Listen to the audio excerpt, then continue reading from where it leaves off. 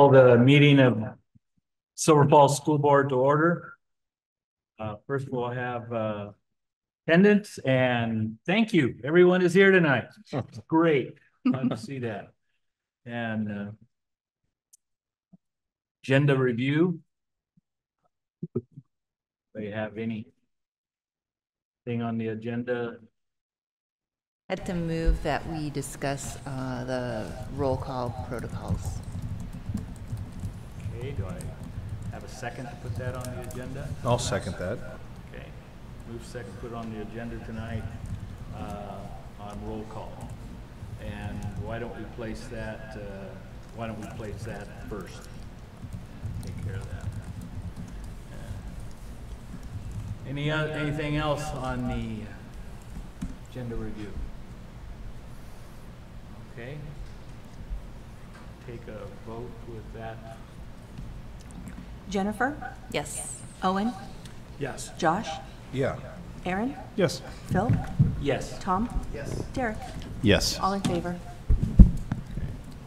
And with that said, moving that first thing, what we're talking about is since I've been on the board and they started, I guess, during COVID, is doing an individual vote instead of a yay-nay.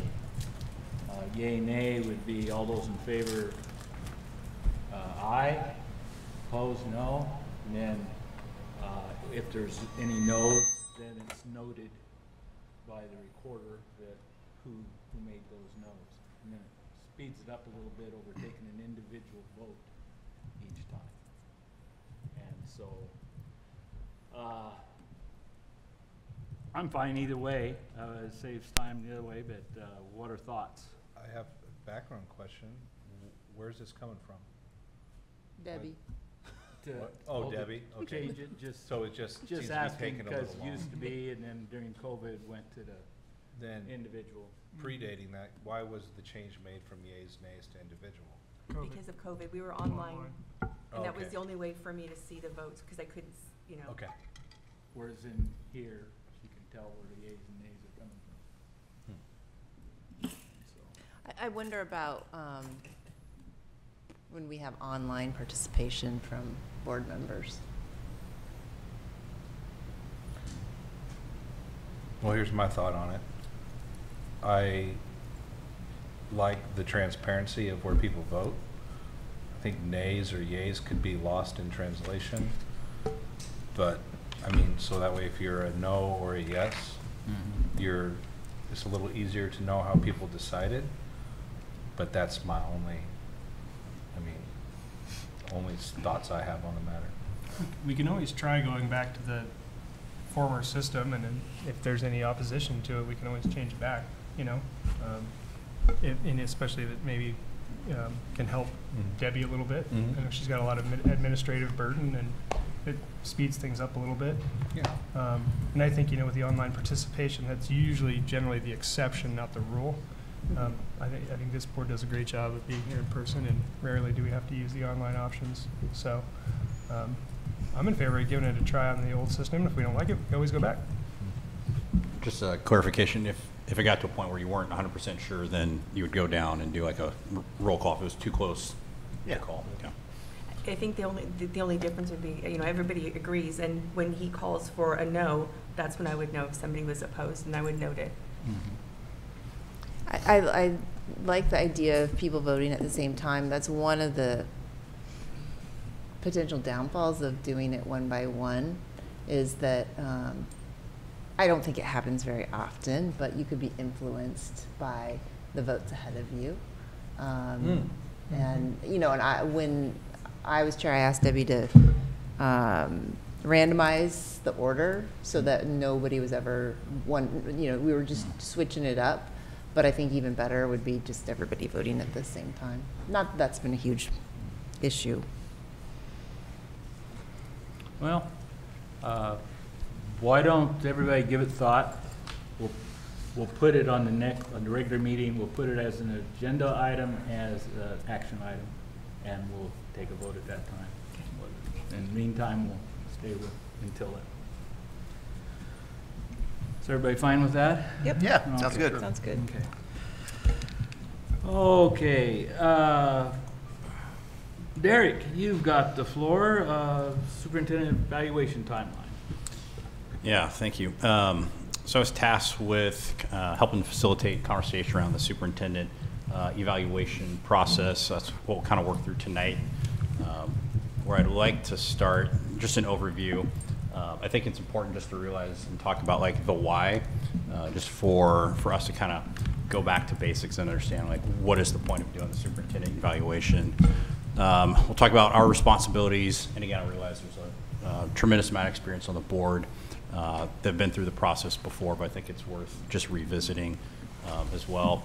We'll talk about kind of 30,000 foot view timeline that OSBA and COSA has laid out in their handbook, and then we'll talk more specifically about what our timeline will most likely look like over the next year. In preparation for this, I looked heavily at OSBA's workbook, as well as a couple other states that are kind of ranked in the top 10 for K through 12 education. Looked at Massachusetts, New York, and Florida, and I'll talk briefly about those, but there was definitely some consistency with what we're doing here as opposed, in addition to around the country. And then my goal, and where we'll probably spend the bulk of our time, is talking about that pre-evaluation, figuring out what our process will look like.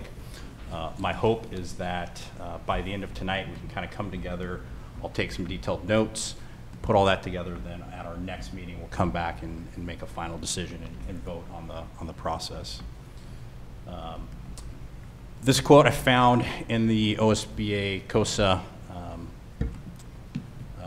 workbook that I thought was pretty aspirational, and I thought was a good starting point for us. And it talks about when superintendents and school boards work effectively together over the long term, their schools and students do better. I didn't find like the specific stats to support that, but I thought it was a good starting point as an aspirational, like, this is why we put so much emphasis on having a good relationship with our superintendent. Whoa. Oh, that's going to take a while. Oh, Oh, my. that's what happens when you give me the PowerPoint clicker. Daniel, can you fix that for me? Thank you. All right. So a couple things, again, as I was looking through the workbook and was taking some time to kind of really, wrestle with like, what is our role? There's a couple things that I thought were important. One, I think it's really important, especially for this year where we're at, to provide clear guidance for our superintendent, and I think that will come during our conversation around standards. I try to put myself in her shoes a little bit, and coming into a district that has some issues, I think it would be very easy to try and start dealing with all the fires that pop up. And so I think tonight, as we have that conversation, being really thoughtful about what the direction, what the guidance that we want to give our superintendent moving forward, so that she has a clear picture and understanding of kind of our expectations collectively. I like the old acronym, SMART standards, SMART goals. There were a couple other states that had this specifically in their workbook.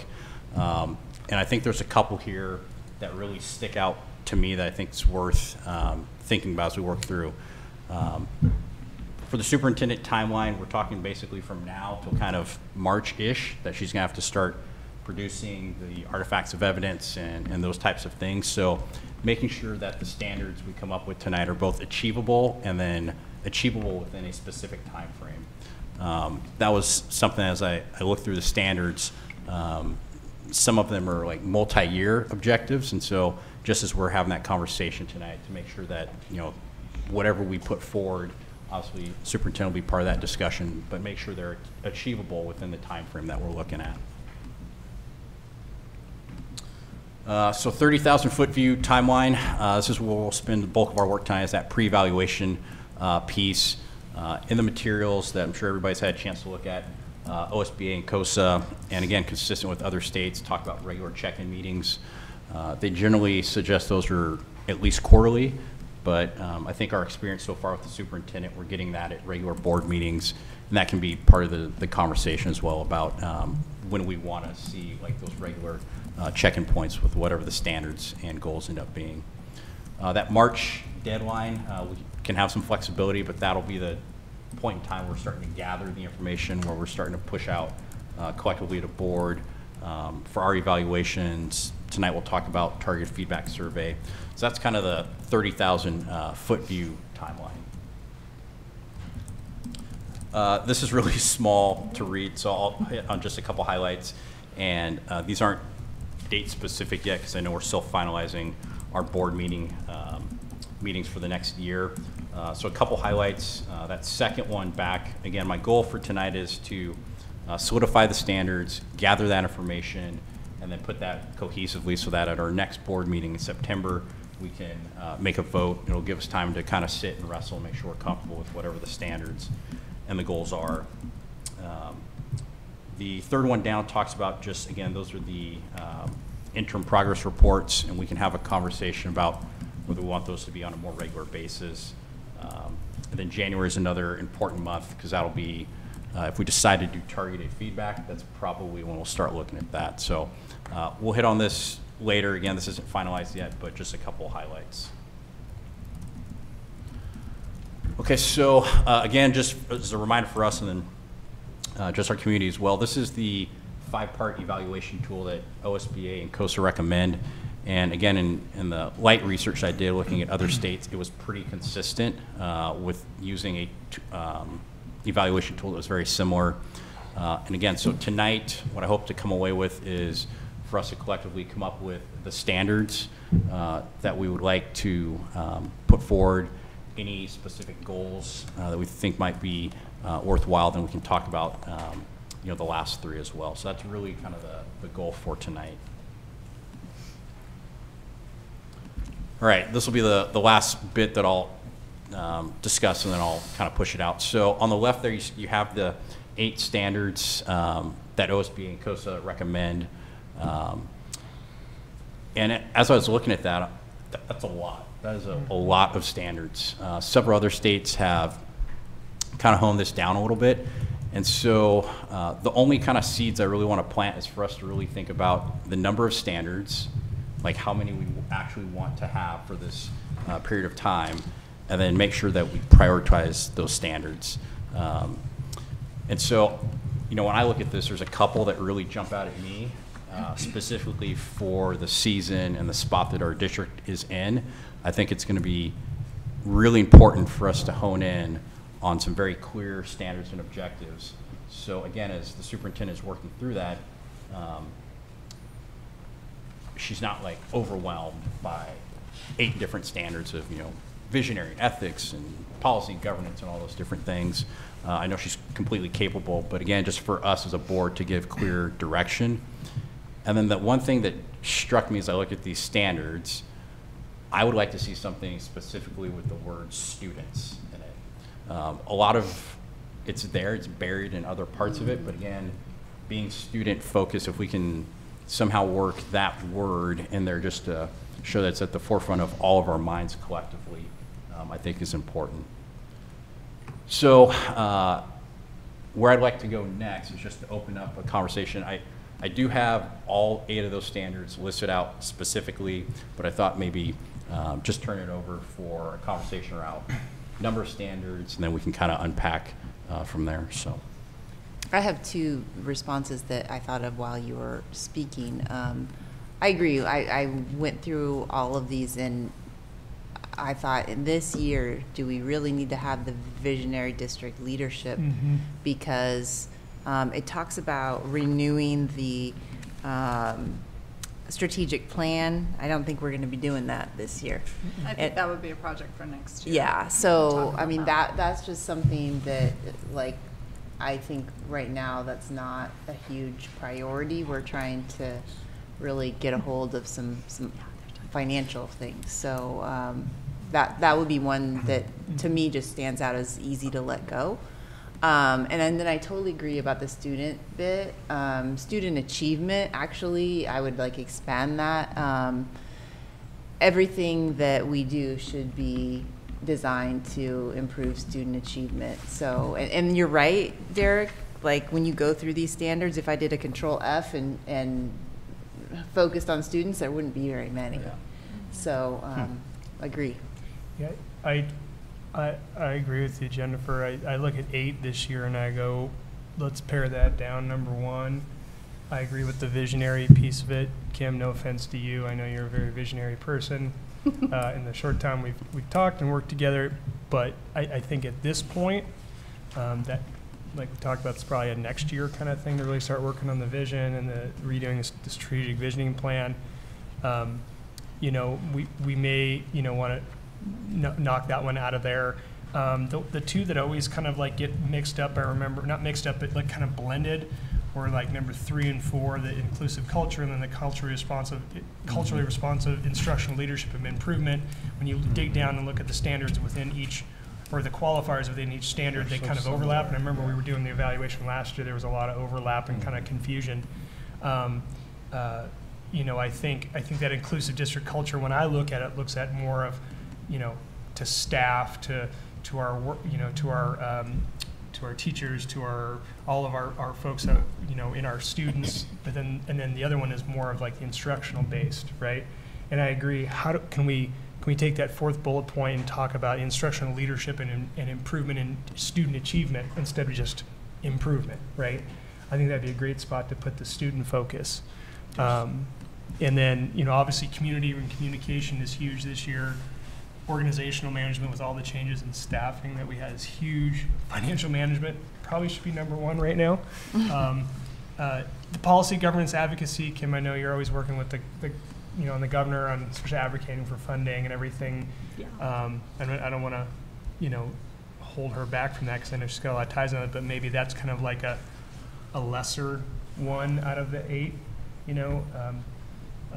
Again, just my opinion on it, but yeah, I think of maybe we, I don't want to say eliminate, but just kind of shelf the first one this year, then add students on the 4th one, or student improvement instead of just improvement. I think that might help home. Well, I have a thought just real quick on, and Jennifer, when you said like visionary district leadership, I would, you know, like I'm trying to think how I would fill this out, and if I left it here, like one of my things like visionary district leadership, well, I kind of feel like Kim's doing that right now, in a sense of like, okay, this is what our staff needs, this is what our students need, we're shelving everything, and we're just going to make sure they're okay. And in my kind of mindset, that is kind of visionary, and that is district leadership, of being visionary where we are right now. If we mean visionary as thinking down the road, so like how do we define visionary? Because right now, I'm very happy with, I was in the high school a couple times this week. I tell you what, guys, there's a different feel in this building. There's some happy people. I'm seeing smiles. It feels good to come here and have people not be so beat up. So, thank you. That's great. No, I'm thinking in the realm of the strategic vision that includes community focus. So I totally agree. I think Kim is choosing the exact right things to focus on. It's based on her personal vision and what she sees needs to be done. And I guess I see the how we define it, I guess, is what she might be thinking she's doing here, and versus how we're going to grade her might be separate. Yeah. Well, Yeah, I vision think- is- I yeah. think it's important too that we're, when, one thing that comes up in mind as we're talking here, the visionary district leadership piece, it's not like we're forgetting it, but what we're not doing is setting it up so goals are written specifically to it. Because when you really get to thinking about most those other 7, it requires visionary ability to be involved in all those. You know, you're managing fiscally, not just for now, but for down the road, setting things up. Policy, you know, all these different things have a visionary piece to them. But by eliminating it as a specific standard, we eliminate the need of, you know, goals written to it, so to speak. But we aren't forgetting it. I played around with a couple standards that it was either Massachusetts, New York, or Florida, or a combination they had. And it was, they had foster vision, culture, and instructional leadership, and I added that is good for students. And so it kind of took a combination of what we had there And then for specific descriptors, discuss leadership actions, staffing, and resources are clearly aligned to a student achievement-focused vision, and that vision is evident in the school culture. So kind of to the point of you're talking about, like the here, right now, you're seeing it, that different feel.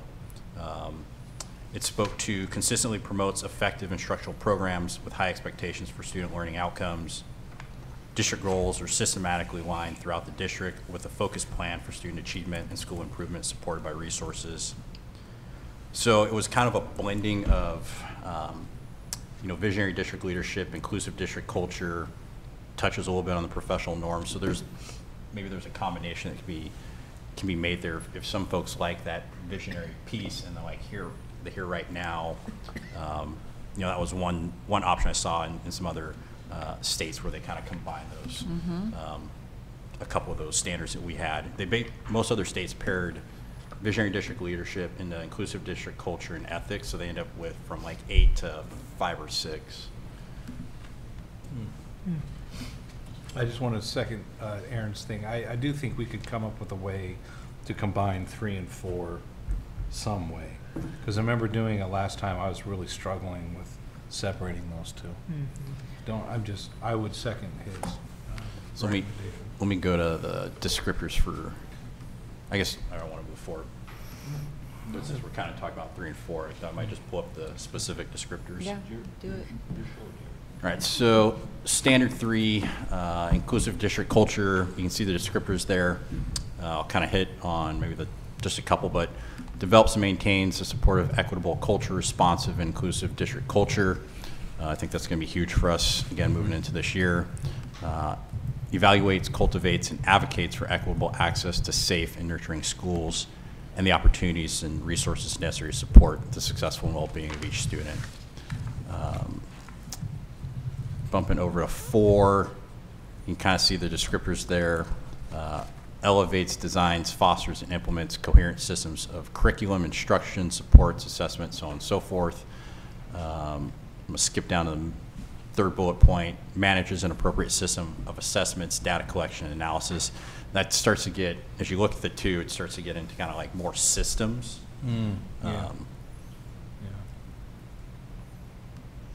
Okay, so what I'm hearing is we like some kind of combination potentially of 4 and 3. Yeah, it's just if you're going to be in a culturally responsive district, how would you not also be inclusive if you're being culturally responsive? But seeing how they break it down, one definitely has a student focus, the other's a staff. I see your point about bringing this light to the students, Derek. Not a whole lot of student language here. The one thing on standard 3 that I circled was develops and maintains a supportive, equitable, culturally responsive, and inclusive district culture. I don't know, that seemed important to me. And also one that we would need more feedback on from, like we've talked about, having direct reports do some kind of survey. Well, I think both of these are the 2 that I remember, like, we felt like we could get better outside input on this past year. Obviously the targeted feedback survey was not as helpful 2 years ago. But some kind of survey, especially in these areas, could, for those that are doing it every day with our staff, and curriculum, and which these roll up to, it would be great to get the feedback from them on these. Okay. So to kind of keep the conversation going, we like some type of combination of 4 and 3 with a couple of those main bullet points that both Jennifer and Aaron hit. Or we could leave them, it's. And one thing too that I was thinking of is instead of combining, although we could still combine, is just knocking down some of the bullet points, the descriptors underneath. Okay. Well, let's do this. Let's go. I thought we might be able to not necessarily circumvent, but let's go standard by standard. Just might make it a little smoother. All right. So standard 1, we've kind of touched on a little bit, but visionary district leadership. You have the descriptors. up there. We've kind of touched on it. Josh, you kind of brought this light in two different contexts, the vision of right here, right now, and then we have the kind of vision, like where we go in 5 years from now. So maybe if we were to streamline this, it would be more like we're looking at the next 12 months kind of vision, like this school year. It's a short-term vision. Yeah. It actually, all three of those bullets really are, to me, describe the strategic vision plan. And if we're not going to do that, Well, here's a question for your more senior members. How often do you guys change in a strategic plan? Is that something every 5 It's years. supposed to be Five. 5. Every Yeah. 5 years. Okay. Ours Yeah. goes through 2025, But but we're- much of it is not in action anymore. So parts of it we're not really working on anymore, like guaranteed viable curriculum. That's a whole section of our, and not that teachers aren't still working on that type of work inside their building, but the complexity of that's changed a bit. I mean, when it comes to vision, to me, I'm like, I think it's important, but I think it's a very short-term vision. And just restate it clearly for me, we have a 12-month vision, or maybe a 24-month vision to get us out of the current bind that we're in successfully, without losing sight of these other long-term visions from the past. But, when I think of the deep cuts that the struggle that this current school year is going to be for a lot of students, staff, and parents, it's going to be a struggle just to get through this in a position that allows us to then get a long-term view. That's my view of it. So, but I can be swayed either way. But how we define vision is going to be important when we judge.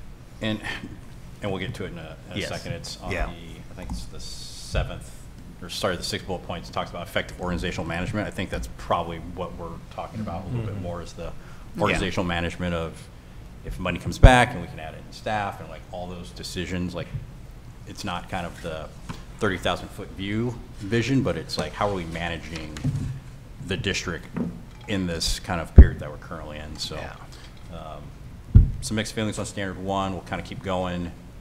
Standard 2, ethics, professional norms, a couple descriptors there. As I read some of these, they were also kind of like we have to put in a descriptor about making ethical and legal recommendation to the board. Yeah, that seems like a no-brainer, but that's in there. Ensures ethical decisions, cultivates professional norms and culture, including integrity, fairness, transparency, trust, equity, collaboration, and perseverance. Models ethical behavior. I think. Sorry, Derek. No, go ahead. So this one to me is kind of just how I'm wired is my most important one. It goes back to something Owen had said a long time ago about truthfulness. So I was like, well, where does this fit if like somebody like is telling a half truth, or maybe withholding information, or tries to, or as we have all seen, in relationships that we have where somebody has a short temper and gets hot-headed and blows up.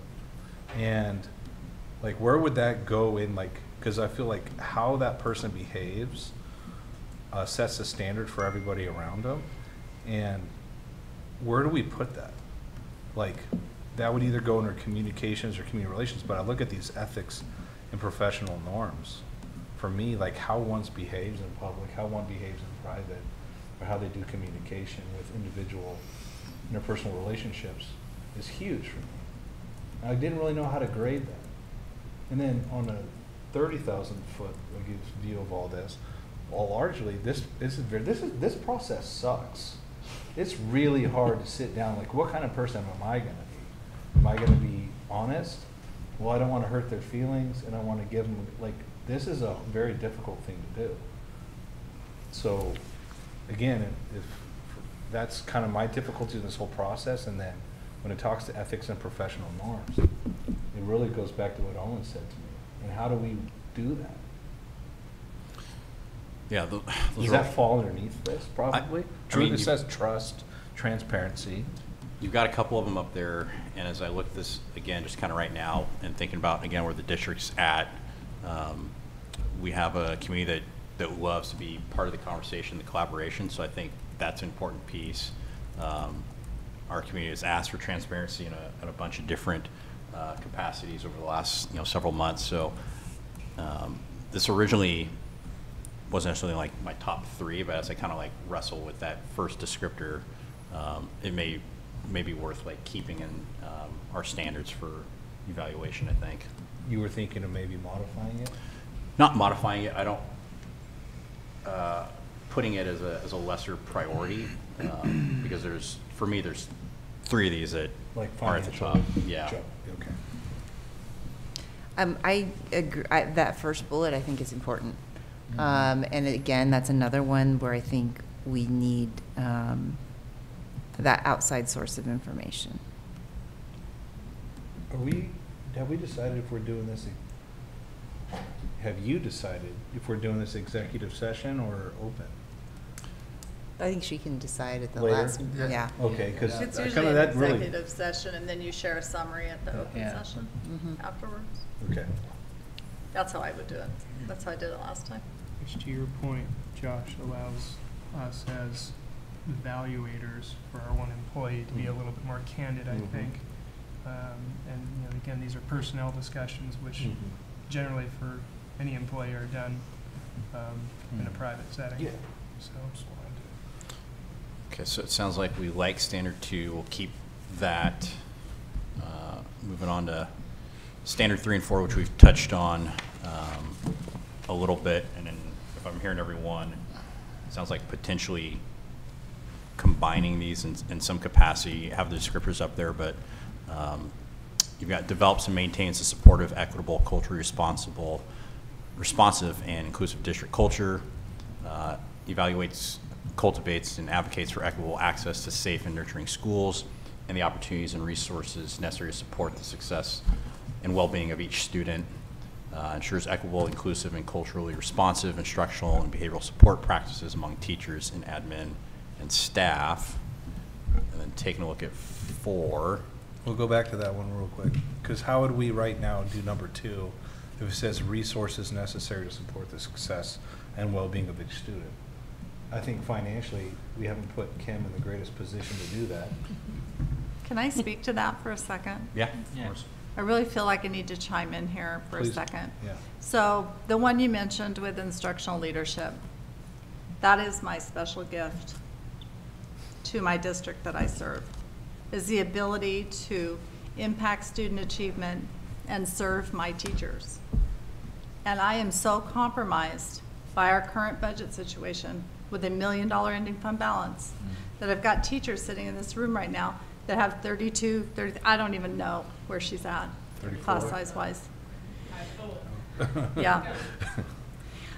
So, sorry. I mean, I feel for them. Like, I've taught large class sizes like that. And so, like, my ability to walk into her classroom and see powerful teaching like I know she can do is compromised by our budget and what happened previously prior to my superintendency.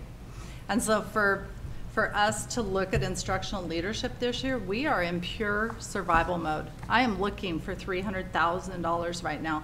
I'm digging everywhere for it. And I'm telling you, we had a meeting with our administrators today, and it is nowhere to be found. Like, I can't figure out where to pull it from. We had a recent reduction to the ending fund balance of $500,000, and that was a state school fund adjustment. Yep, and that came in July. We also received a notice from ODE that we had a $92,000 reduced in the high school success fund. And so when we look at these areas, I need you to understand that there are going to be areas in here that we don't hit this year, and that's one of them right there. I will do everything in my ability to make sure we have high student achievement, but like today, my best solution for our current FTE situation that is impacting my elementary teachers was for me to teach a class at the high school and send someone with an elementary license to their building. That was my brilliant solution, without asking you to allow me to spend part of our reserves that aren't really the reserves we're supposed to have. We should have $6.5 million in an ending fund balance, not $1 million. I have to be very frank with you about the dire situation we're in, and I know I've emailed all of you, and many of you have called me and given your input, and I appreciate it so much, but this is a serious problem that needs, I mean, the number one area in this is financial management, effective financial management, and how do we organize our staff so that it covers what we need, because these are kids we're talking about. And all of these standards should be student-centered. There should be like an umbrella of student-centeredness over the top of all of that. And it's really hard for me to look at these people right now. And I'm trying really hard, Oh, no doubt. but it's not easy. I really appreciate you saying that, and I don't want to I want to have a conversation, but for me, there's three that rise to the top: effective financial management, effective organizational management, communication, community relations. Because I think if you look at it, for this season that we're in, the most important thing, in my opinion, is financial management. And then if you have effective organizational management of a school district, most of that other stuff is included. And so those are just additional subcategories that we're kind of spelling out. And then the communication piece is going to be huge, because we have to explain the reason you have 34 plus is because our financial management is not in the situation that it should be. So I don't. That's where I'm. Sorry, go ahead, Paul. I totally concur. Some of those, as I'm sure was you're saying, Kim, and I realize, and I think we all realize, a couple of those are almost pie in the sky when we don't have the resources that we have. And if we're going to get real about this, this is a standard and evaluation for this year is what we're putting together. We're not putting it together for forever, perpetuity. And I think a point is well taken by Derek's mentioned it and what you said, Kim, as far as us getting it focused down to a couple, three there and doing it well. And I think what we need to come up with that we maybe don't have there, and it fits what you were saying we needed to incorporate, and that's getting that piece in there about students and some kind of standard or some wording, something along the lines of doing the best to meet these within our means, so to speak. We could create our own standard. Yeah. We don't have to follow that exact list. And within our means. I mean, So can we add a cover letter to the beginning of the evaluation, say it gets pulled, and say the cover letter, interim superintendent Kim Kellison was hired this date with these pre-existing stuff, and superintendent Kim Kellison, a little historical background that would kind of maybe clarify what follows behind it. That would, for me, would make a lot of sense of what follows is. Well, maybe we could do that, but the thought that I've been having, I guess, is that anytime I evaluate somebody to a set of standards, that evaluation is going to be colored by the circumstances that they face, right? Mm-hmm. And so I think Kim can still be very successful, even though we still have problems in our district, and we have needs, and we have, we fall short in places. That's not going to necessarily be her fault, right? right. So I think, from my evaluation standpoint, I'm going to be looking at all of these. How did she do in light of the circumstances that she faced? I'm just thinking from a third party that would not be from Silverton, and say she wants to have it 5-10 years down the road, or wants to give it to somebody. They're going to want to know maybe some context to the scores that she got. And that will be in the Yeah, but I guess summative what I'm saying evaluation is too. my score, even in light of the fact that maybe some goals weren't achieved, I could still score her very highly if I feel like, the efforts that she made and the decisions she made and the ethics that she displayed, et cetera, all those things, she got the best result possible. Because that's kind of the way I look at it. How has she done with what we've given, Right. so to speak? And remember, that's kind of what the summative evaluation is for too. Like, that's where the context gets put into Oh, okay, so there is something. Yes. the why Yes. behind the what. process yet. Yep. Yeah, That's right, that's right. So the why behind the what, right? So you could say, look, we, evaluate you, let's just say the standard, we give her a 4, even though it was trying to figure out and keep her head above water and, given the situation, Kim did the best job she could. So in this area, we scored her very high because, like you said, Owen, she did the best given the cards she was dealt, right? So it's relative to this situation, and that's where the narrative comes in the summative evaluation. I just wanted to say that I was considering your proposal because I think it's rational. The one thing on the communication and community relations things is that I think descriptor number 1 is super essential. The rest of them, again, like it talks about going to the county, regional, state level, civic and local government, which I know she's already reached out to some groups. But I guess just to me that if we do focus on communication, let's be really clear about it, because I don't think those 3 bullets are necessarily where we should be focusing a ton. I mean, they're all important, but I actually do those things anyway, Jennifer. So you're good with I've already it. been busy doing all that. Yeah. I was gonna say, well, she's and that's what I involved wondered in about the several things. advocacy thing. Like, how do you feel, Kim, about the advocacy standard? For our district and school and community, I mean, everyone is watching us. And so they want to hear about our struggle at the state level. I mean, I think it's important to have those ongoing narratives. It's important for me to build the connections I already have, because there will be problems that I won't have an immediate answer to. And like, I've already called 5 superintendents about this staffing issue we're having right now. Where could I find, they have no advice for me, 5 people. No advice on how to manage this with that type of ending fund balance. So I think that, being in those circles and being part of those conversations, I think it helps our district. I think it helps the state funding level.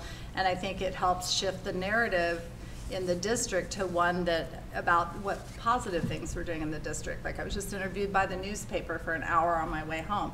And I asked her to focus on positive things in the district as we move forward, instead of reflecting on the past, because we could spend a lot of time back there.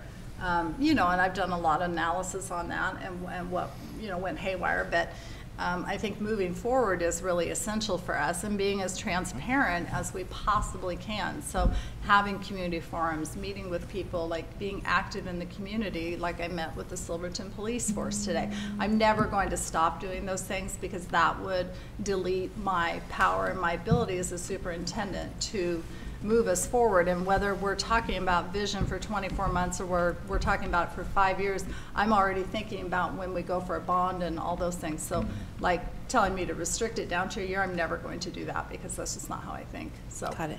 Okay. I mean, you could work with all of those standards and it would be fine. I think the ones that Derek talked about are really powerful standards that are really important to us right now. All right. So what about this? Because I'm hearing, kind of us kind of go back and forth. Do we limit? Do we just keep them all? What if we keep all of the standards, but we can, rephrase some of them, keep them, just knowing going into this year that we're going to have priorities on, say, like we talked about, maybe 3 of them, but keep all of them in place. Some of them may be lighter in our commentary and our ratings than others, right? Some of them may be more focused because that's what we need right now. But there's so much intertwining, right? And again, those bullet points under each standard are descriptors. They're not like you have to hit every one of these in order to get a good score per se in that area. Those are just descriptors as to what that looks like or what good looks like. So maybe we do keep them all, but kind of like highlight maybe 3, like, look, these are the ones that we really want to kind of like hone in on, and that we would hope that like maybe Kim's goals would be based off of, or really focusing on, but still, because there's so much overlap as we've kind of talked about, that why not just keep them all? Do you reorder them in order of importance, or? I think we have flexibility in that, and I don't know, and others can speak to this, I don't know if how they're ordered specifically matters. It's just how my brain works. Yeah. I see one, and but I don't think that's No, necessarily I right. don't, There's I no don't way think, to give it one I don't versus think they're 8. weighted the way they were put together necessarily. Right, I mean, like- Or do they need to be either? Tom, you're gonna say something? Well, I mean, context is important as you're evaluating this, and I know in a lot of these descriptors, it says develop.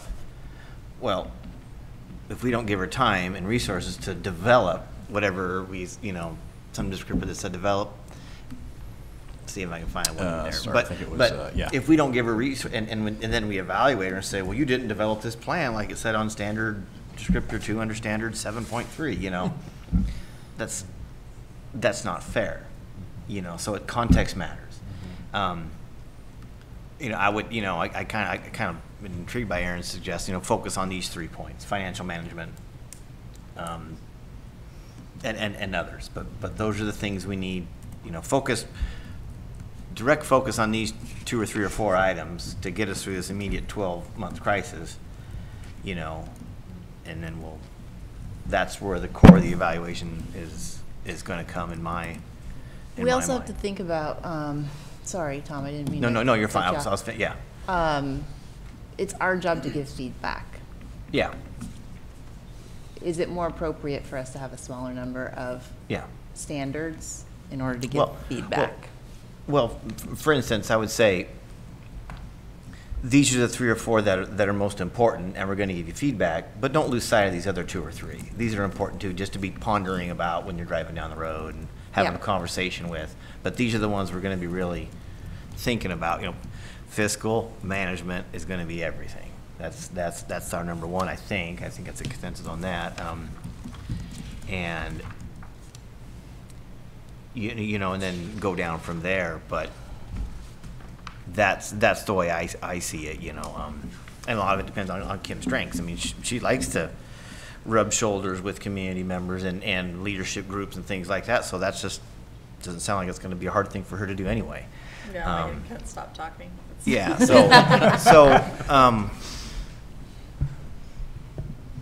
I mean, we can tighten some. I don't like redundant languages in some of these bullet points, but for the most part, I kind of, for now, I'm intrigued by the point of saying we're going to focus on these 3 or 4 or 5, something. 6, and 7? So, pick a number. Let's narrow it down that way. Pick a few to focus on, and not forget that these others. Keep those off to the side, and let's not forget those others are very important. Well, and again, remember they're intertwined. Yes, Right? correct. Good, effective organizational management is also going to spur an inclusive district culture Yes. and being a culturally responsive instructional leadership, right? Yes. And vice versa. So there's a lot of overlap here that will feed others. But if we let's just say keep the 8, but let's say, hey, 3 of these we really want to make sure that we're spending time in just by nature of what's before us, or 4, whatever we decide. Maybe that's where we land on. Again, I think getting into the weeds on the bullet point descriptors, I think that might be a distraction for us. Those are descriptors to what a standard looks like and how we should evaluate, right? Those are there for us to do that. And it's not like we have to start editing each sentence on those descriptors to see if we really really want them in this year or not. I think you make a good point, and I'm taking your point. Thank you. So if I'm hearing everybody correctly, our thought is keeping the 8 as is, but placing emphasis on communication, community relations, effective organization, and that's not this order, just I'm reading them how they are now. Effective organizational management and effective financial management would be what we would place emphasis on for this year. I guess I want to know, I'm in favor of narrowing it down to those 3, but what does place emphasis mean on? I mean, I don't think she's going to forget the rest of them. I'm not going to forget that. I'm not concerned about that. Kim, you're going to be you're going to be the one addressing your personal, for your position goals to these standards. What do you feel comfortable with having from us? Well, how I've done this before in the past was I chose some goals that I thought were important to my community. So things that would serve teachers, so, and other staff members, and then I built goals around those things. So I took a lot of feedback when I did my last goals for my district. And so I have taken some feedback from teachers recently. And so some of the things I've done already have been based on their feedback. We need more time. We need to not focus on this huge curriculum project anymore. We need to dissolve that partnership. Those are things that I took from the 131 respondents that filled out my survey. And so I think that it makes sense for me to take, in this case, I think your direction about those 3 specific areas that you think are super important for me to build goals around those. But in those goals, always be mindful of what your staff needs and what your kids need and what your students need, because I think that we are here to help, those folks achieve more. And if our goals, if I had just a line about, creating a budget, well, that's not one of the bullet points was create a budget, and that's not the answer here. We have to manage the aftermath, which is what we're doing right now. It's a daily fire in our office, and it takes all these people to put it out, including all the admin from the other building. I mean, like, I had to bring all the admin in today for an emergency meeting. So, like, really trying to prioritize what we're doing and how we manage these difficult things, because these are the hardest problems we've ever had. And they're the hardest, and there's more of them this summer than in my entire tenure administrative career combined. Just let it sink in for a second. My whole admin career, and I was a high school principal and vice principal, which is there's a lot of things going on there. So I guess kind of when I think about the ones I'm wanting to focus on, they're ones that I can measure. Yeah. That's why, and then we can really easily mirror that back out to the public, that these, the fund to balance, the fiscal situation at the beginning of the year was this, and at the end of the year it's this. And maybe, organizational management, we combine this, we streamline, we can measure, things that are easy to report back. I guess that's my engineer mind at work. Yeah, it's linear. Yeah. But it's not that those aren't, but those are just harder to articulate and measure, and so that's why I lean that way. I have no issues with kind of how it is with the rest of the state, and if we want to say, hey, we're really looking at these 3 in particular, and just still doing the rest of them. I don't see what's wrong with that. I mean, if you don't, if you're supportive of just leaving them all there, then. One of the things, though, is like when we're doing this, not a year from now, relatively soon, is like, 7 months. You said the financial balance when we did the budget, the ending fund was supposed to be this. We have to remember that they shorted us $500,000 and another $92,000, so we can't blame her. Like, well, you're not where we said we should be. So there's probably context in all this stuff that we have to have good memories of how we ended up where we're at. Well, and you'll have so much information that there'll be no question about that. And that'll be part of the process too. Yeah. Explanation of And that's actually a problem that I generally have with this effective financial management standard. And again, it's the bullets, and maybe I'm getting too hung up on the bullets. But the budget committee process happens after the evaluation is due. And we don't have one to look back on, so that's always a hard one. But that would be like that for any superintendent. You'll have quarterly and monthly, you'll have a financial report at each board meeting. We're going to put together a finance committee, and you'll have a very good idea about where we stand. There won't be any, in February, you'll go, oh, we know where we're headed, and we'll have the governor's budget by then. I mean, it'll be pretty obvious by then. We talked about, as you put up the slide kind of towards the end of, after standard 8, about getting into the goals process, right, which feeds Kim goals. And I know that I'm preaching the choir on this one for you, Kim, because this, again, you've been through this a few times as a superintendent, so this isn't your first rodeo, but like, I don't want to see more than 3 goals. honestly, for you right now. Like, and Yeah, again, you I do what agree you with need to you. do, but like, I think keeping it as simple as possible this year is, which I know you'll do, is absolutely paramount this Oh. year. Heck, they're well done. Yeah, That's a good number anyway. yeah. So Okay, that sounds good, Aaron. what are they saying, Derek? You're good at this. Are they saying trim it down to 3? I think what I'm hearing from everybody collectively, and Jennifer summarize this, Gary. summarizing, as well as keep the 8, emphasis on,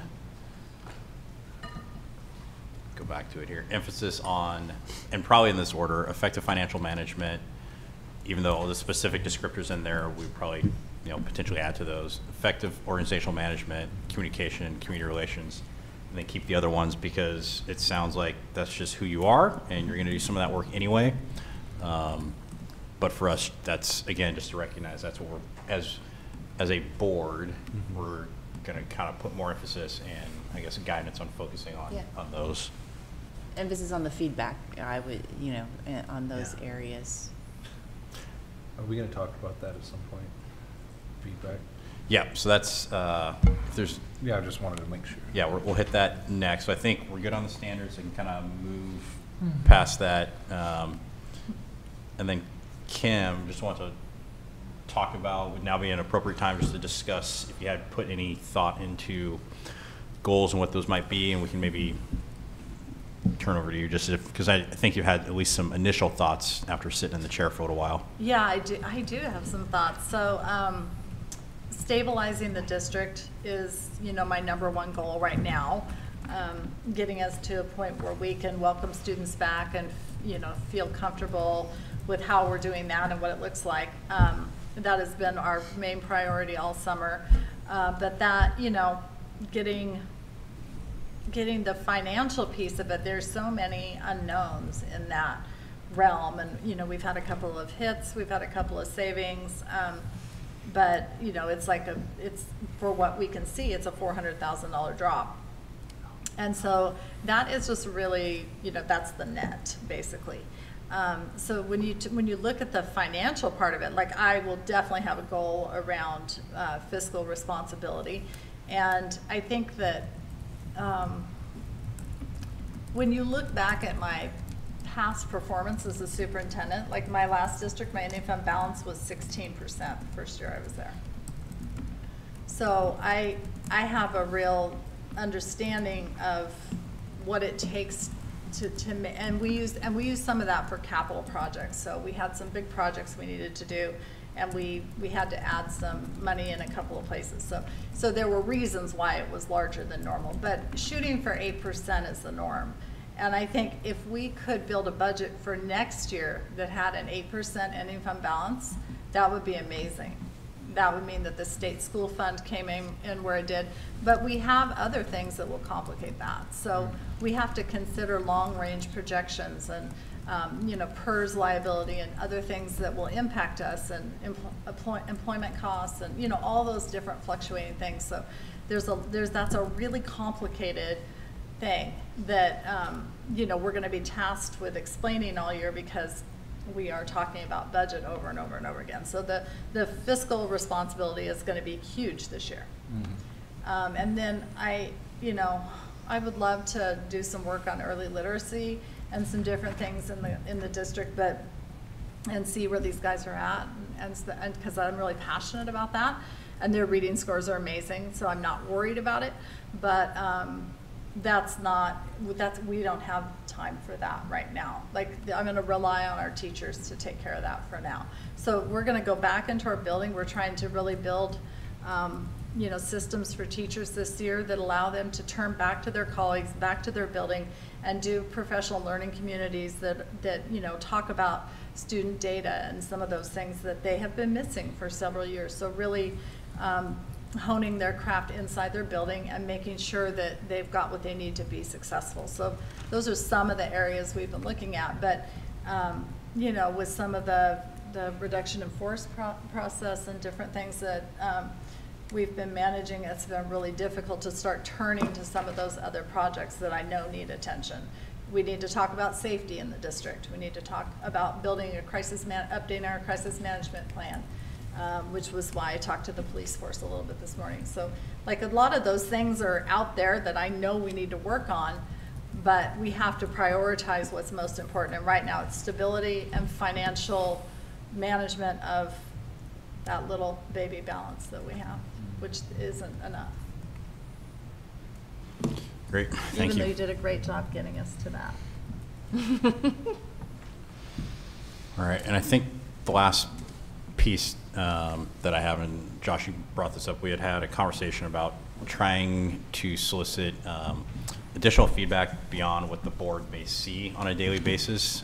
We've done that in the past previously, and we've gone back and forth, it sounds like a little bit, but having some type of targeted feedback.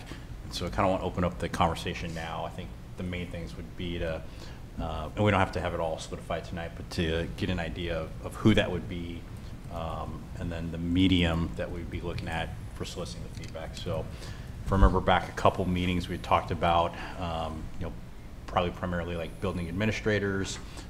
If you look through most of the materials that like OSBA or other states put out, there's kind of two key points. One is like frequent contact, so they have a reference point, and it's on a regular basis. So kind of those were the key pieces of who you should be looking at, trying to solicit the feedback from. You know, I think in the past we've done a couple different like email formats, and but I'd be open to hearing other suggestions and ideas. What were the two things you mentioned? Sorry, it was Frequency it was and frequency point of reference? and just point of contact, so that they had to have regular contact. Oh, got it.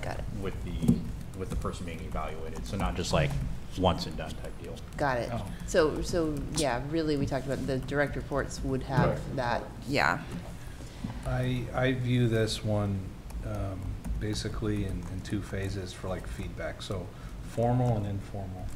Formal would be the process of what you're going through and how to get that targeted feedback. This goes back to my first, I don't know, 4 months on the board, where I was really struggling with board policy BG of board staff communications. So it's like I'm still trying to wrap my head around this policy we have that says I just can't go into a school and go to a teacher like, how's it going? How's Kim doing? And I'm really curious, because I think that's just as important of getting like feedback of the informal and just, you know, putting it in our memory bank, and then, because that, I mean, that's a big part of it for me. Well, except for here's the thing, you have to convince the rest of us. Like, if we're speaking with one voice, we Mhm. all have to have the same information. Like, you would, I mean, are you gonna come to our executive session and say, hey, this teacher over here said this to me, so I think we should score here? But that goes into how I fill it out. My individual report. But your individual report only matters as we talk about it and make it one. Okay. So I guess that's the point, is like, I think that you can still give feedback about those informal things for sure, but how will that affect, like, we can't all hang our hats on the conversation that you had. Of course. I think I see your point. I think you're talking about like that information would filter into how you fill it out. To your point, you're saying that like the rest of the board wouldn't have that information to make a decision on. So I think. Well, for example, like, how many teachers did I hear that said, we hate edX? We hate edX, we hate edX, we hate it, please do something about this. And then so that's feedback I'm getting. There's some people said, oh, I've never heard that. Well, 95% of your teachers, 130 of them filled it out. Correct. Said they did not want that to be in the district any further. Correct, but Yeah. I'm saying this is before. Yeah. Whispers and rumors are going around. We have a problem with this, maybe this curriculum, and we don't like it. How are we supposed to get that information if you say you can't go talk to my staff members? Does that make sense? So this has, I didn't say that. I know, I know. I'm trying to figure out how But we policy can says collect that. information both formally and informally, Yeah. because there's another school district, like Oswego, that's, their policy says they encourage both formal visits to school and the informal. So our policy does not say that. Yeah. And I want to make sure that, particularly myself and the board, that we're being as respectful to you and following policies of how we gather information on our job. Yeah, this part of it I have not ever done, so, sorry. I'm done. Don't My have any soapbox is experience over. with that. If we do, like we talked about, I think direct reports is really key because they have a lot of interactions with Kim, in terms of the Mhm. feedback. Direct reports mean principals, or what are direct reports? Yes. Anybody directly answer. Anybody Okay. that directly answers to Kim. Okay. I think principals are included, but if we want to Debbie. expand that, we can. Or that I supervise, so like you, Yeah. Right. Debbie. So- work, yeah. So we definitely want to get that because they have the frame of working with Kim on a daily, close basis. So that's important. So we need to develop that number too, right? So let's just say there's 12. I don't know the exact remember, or there's more than that obviously because we have every principal plus we have the staff that answer to Kim. So let's just say we have 20, right? We probably want to have maybe a little bit more opinions than that.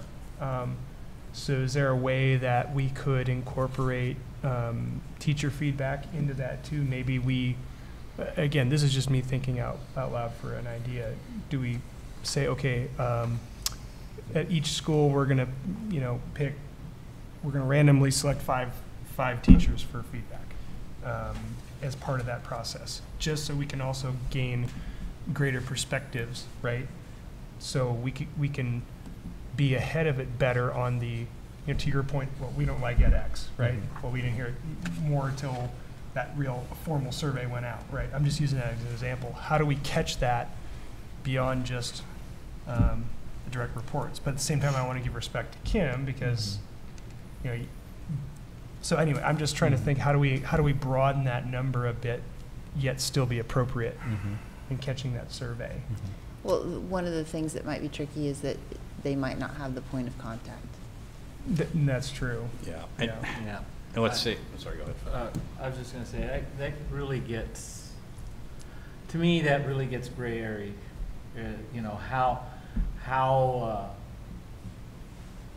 How would you select the sampling? And they're not, and then when they're not direct reports, that's a whole different ballgame as far as Kim's responsibilities. I struggle with that one, going out that. Outside the direct report? That's Yeah. fair enough. I just Yeah. think that, given, I try to put myself if I was in her place, and that would be, there's too many moving parts on that. As far as, it'd be such a, especially if you weren't all inclusive, it's two different things. One is if you would even go to that level to begin with, and then if you did, the inclusiveness. And when you're restricting to such a small sampling, for me, that's not a very good comfort level. I don't think you need to go that wide to get the information that we are looking for personally. I mean, I don't know that, but that's just a sense that I have. I think the direct reports would be adequate. Right. I think I generally agree with that. I think being part of what we call like a 360 evaluation, where you have your supervisors and your subordinates or your direct reports, it can be helpful seeing if their assessment of you are in sync as opposed to like off. And so also fully understanding there's kind of a double-edged sword where I think one, it'd probably have to be fairly, as best our ability, like anonymous, because sometimes people are uncomfortable about giving evaluations to their supervisors, and then being able to give frank feedback, and then also understanding that all the feedback may not be like overwhelmingly positive. The things we'd be hopefully looking for is like, is there a rationale for decision making? So I think there is some value in getting that feedback, because I think otherwise there's going to be elements of this that we just probably don't have the reference point to fully assess. So that's kind of my thoughts. So every principal would get one, right? Because that's fair. You can't exclude some. Yeah. And then when it comes to the outside the principals, when you say targeted, that's where it gets a little more hairy. Yeah. Right.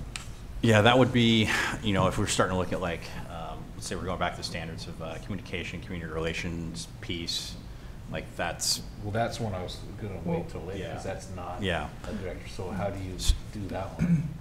We could rely on, Kim's input too, on some of the community members and folks outside our district that she interacts with on a regular basis. And I would say, use that term regular, something that's, I talked to him once in the last 6 months, that probably doesn't count, but somebody in the community that she has interactions with, we can get a list from her, and outside our district, who are you talking to? Well, I've got these 7 people that I really talk to a lot. I think that would be a good way to get that outside feedback. I think that that's great, and I think that biting off a small chunk and doing it well may be my priority. Like, because I think, like you said, opening it up to teacher. I mean, I see Phil's point as well, and I'm willing to explore it more still, but not right now. Like, I think that direct report thing is going to be hard enough to do, and we don't even know if they'll comply, right? We haven't asked them. That's the problem we had last time. Well, I think that the principals, they probably will, but we should probably reach out and ask them. Well, I think we can do this anonymously, and we can, because, each, a link or whatever to the medium of collection will be sent to each participant. Obviously, reiterate the responses would be anonymous, but if we did it on a, Google Doc or a Survey Monkey or something like that, where the results would come back in a blinded way that we don't know who says it, right?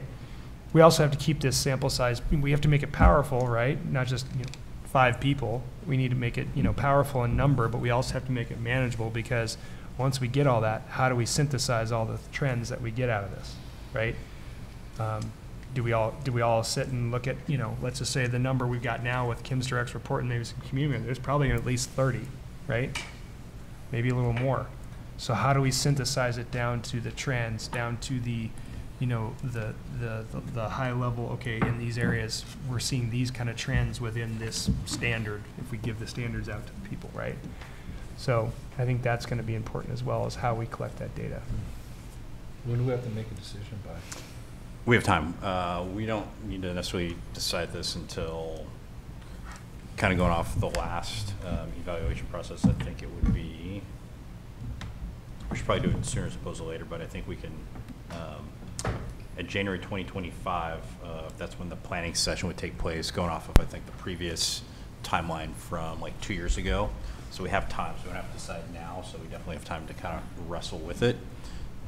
But not something we need to decide tonight or the best next board meeting. But I think for the superintendent, if we are thinking that at some point we should probably let her know sooner as opposed to later. Like, I want to wait till January and spring and be like, oh, by the way. Yeah.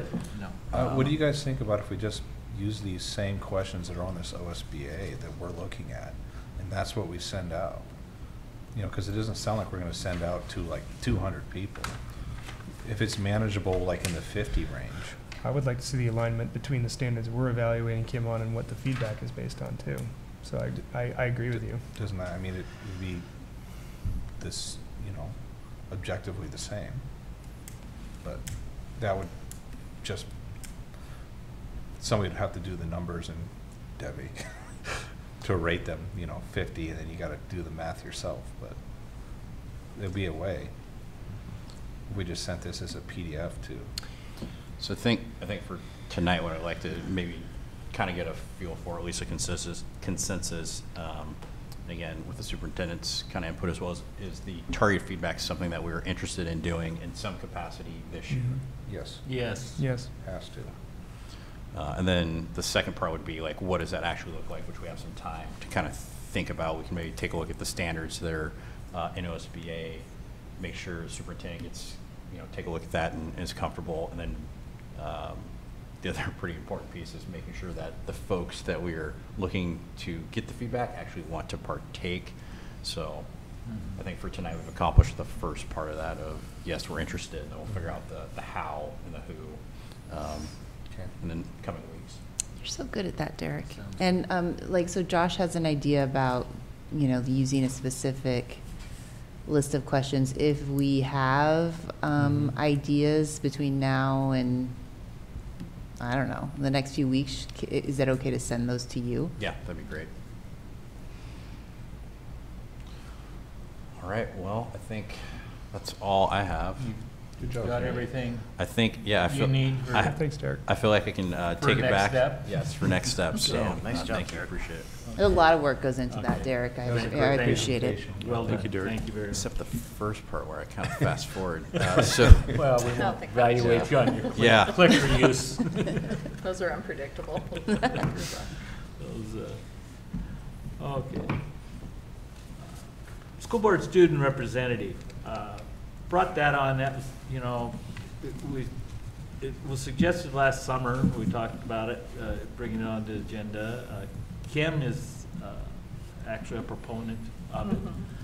And basically, as far as, don't need to have, be time consuming tonight, basically, as far as I'm concerned, are we interested in pursuing it? And by that, what I mean is getting samples of what some other districts are doing, some feedback from our high school administration on input, you know, on doing it and that sort of thing.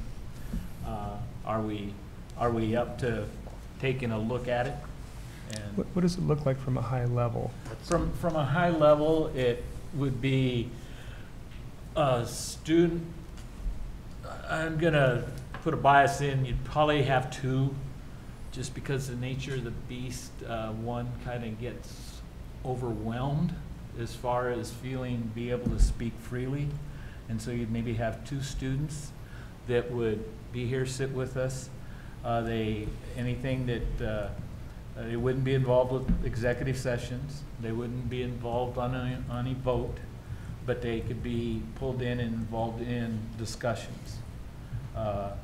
And especially areas, as we found last spring, those students do have thoughts and opinions, and they give another perspective. And quite honestly, it's a perspective we don't have we have our ways and everything of getting perspective from our adults out there in the community. We have ways of getting it from our staff, but the students, some of the things that we deal with, it can be kind of interesting and helpful to hear from and Kim, you've had some experience with, and maybe you could give a little high-level look at what it might be.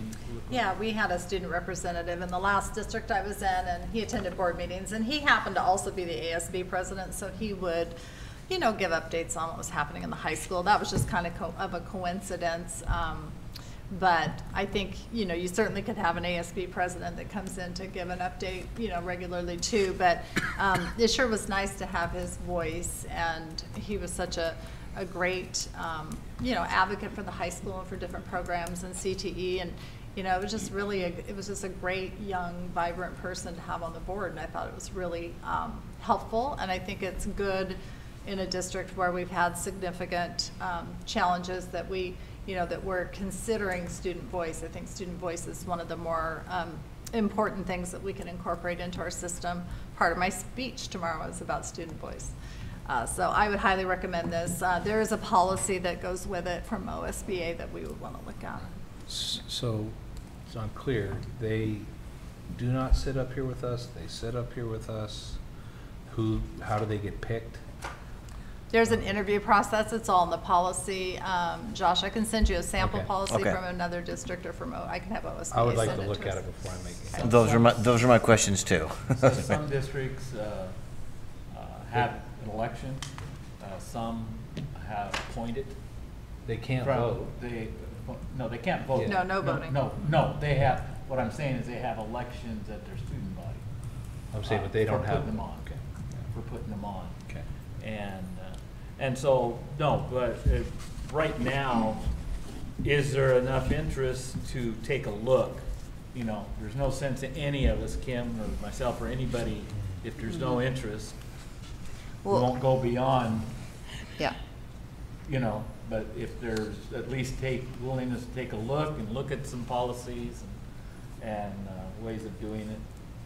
Well, I knew that Phil had brought this up When I went to OSBA conference last November, there were actually, I think, 3 topics, 3 different sessions you could go to hear about this, and I went to one of them, and it seems to be pretty common. And I personally like the idea. I think that we have to have the capacity to do it. Like, I don't necessarily think it's uber #1 priority, but I do think it's a nice idea. The choice of the person is concerned. That part is most concerning to me. Like, I've also attended student voice presentations, and the most powerful one, I think, was from Springfield, and they had a whole group, a student voice group, and it was the kids who aren't the ones that are the student body president. Yeah. I mean, that, and so, like, if we had to, like, remember when we had Sequoia, Jen brought like 4 students in, and they talked to us, and one boy, he was just really told us like it is. And, like, that's the kind of voice that I would be interested. Not, I'm saying the student body president is bad. I don't think that, but to have at least somebody who may be that not typical to rise to that, to rise to the top. I didn't have a huge interest pool when I approached the kids at Winston. And that might be a hard thing too. Yeah, it might be like I got 2 kids that wanted to do it, and I talked to them both, and it was pretty obvious. So I guess basically, are we willing to discuss it further down on here, or? I'm willing to look at it further. And once we have kind of the sample policies and Yeah. see what it looks like, I'd like to look at that. You see what I'm saying? There's not much point doing all that if people's got their mind made up. My mind's not So, Yeah, my mind's not made up, but I'm also in the line of, we're bare bones this year, doing even just one more little thing, can we just maybe think about that for next year? That's my, well, this is a anyway.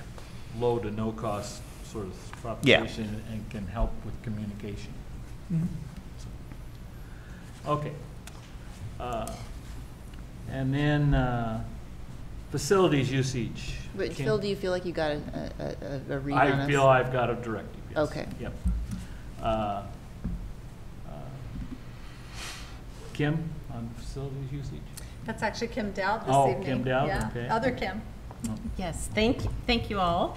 So just a review tonight, we have board policy KG outlines our district facility usage for our community. Of course, having access to our facilities for our community is a very important part of our relationships with organizations, civic groups, as well as individuals. However, we've, as we're reviewing every piece of our board policy as well as financials, we have identified that we are in desperate need of an update to specifically the AR that is part of board policy KG. Board policy KG indicates that we absolutely encourage the use of all district property by community members, but we also state that the board expects that all community users contribute to the cost of facility operation during their specific use. And so as we have continued to review that, we've identified that our policy or our AR with KG has not been updated in quite some time, and wanted to share with you tonight that we are going to be bringing to the September board meeting an update to that AR. One of the actual Silver Falls district facility fee schedule has outdated rates, currently indicating that for instance, a custodial staff would be at $25 an hour. Our cost is closer to $65. We did identify that this was an area that our financial charges have not kept up with the actual costs involved. So we are going to be bringing the updated AR to you at that next board meeting. So we also have met with some community members to to review how their usage of the facilities has been going. They've been able to give us some great feedback in areas for growth and improvement as we want to continue to partner with these entities. So we just wanted to share with you tonight that we're going to be bringing the updated AR to presenting that to you at the September board meeting. I will, just for a little context, we'll share that unfortunately in 3 years' time, the use of facilities has, our revenues for those usages were about $50,000 less than our actual cost just for staffing of those facilities. So, we have utility costs, we have, other costs that are embedded. Obviously, if somebody is here using, a library, we've got the lights on and that sort of thing, that is part of a usage fee that is on the AR, but primarily our cost update are due to our staffing cost changes, so. Does the present AR make any difference as far as like weekend usage or not? In other words, when our costs are higher, So do correct. they differentiate any of that? So we currently do not charge for staffing costs if it is within a scheduled shift. So right now, if we had a staff person available for the use of a facility after hours, there would not be an additional charge for that because per board policy, we must have a staff member on site. But if that is within their working hours, there generally is not a charge unless significant, obviously, additional staffing is required. The majority of the fee schedule for the staffing portion comes from the weekend usage. We have a significant amount of weekend usage, and in fact, the district employs a half-time staff member solely to arrange for the logistics of using the facilities across this district. So again, even excluding those costs, we definitely need to adjust our rates. Board policy KG does indicate that the fees for the use of district facilities will be determined by the superintendent based on fees approved by the board. Thus, to update the AR, which includes the rates, we need to bring this to you. And just wanted to give you an idea that that literally is going to be a flat pass-through on those costs. Our staff are into overtime on the weekends, unfortunately. So that is part of why the costs will be adjusted. So. And then that'll get messaged out to all the users, I assume, at some point. And correct. The nice part is right now when somebody wants to use a district facility, it is an online reservation system, and the very first step is to acknowledge that you've read the fee schedule. So we will make sure that that language is updated to say, that the rates were correct updated. But yes, we have multiple categories based on who the renters are. There's different fee levels, but for existence, or for example, rental of the Silverton High School Library for an entity, a nonprofit entity that serves youth in Silverton, this room itself is $5 per hour. I don't think it's covering the electricity right now. Yeah. So we want to make sure we maintain rates that are affordable for our taxpayers and for our community groups that are striving for the same purpose. But when it comes to personnel costs, we do, again, per board policy, need to be reimbursed for the cost, and that we need to make those adjustments. Can I ask what brought this about, reviewing this?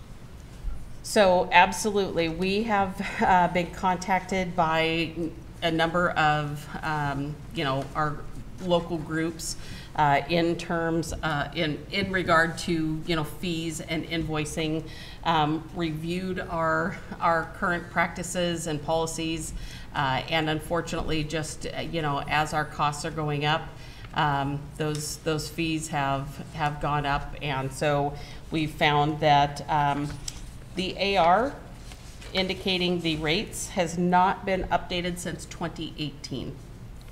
So the reason I ask is because I'm concerned what the unforeseen consequences of this would be.